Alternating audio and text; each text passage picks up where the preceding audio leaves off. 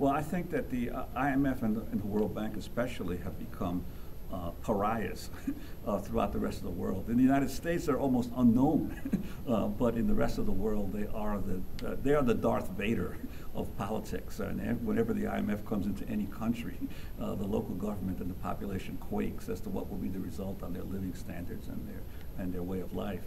So I think that history has already judged these institutions to be morally bankrupt.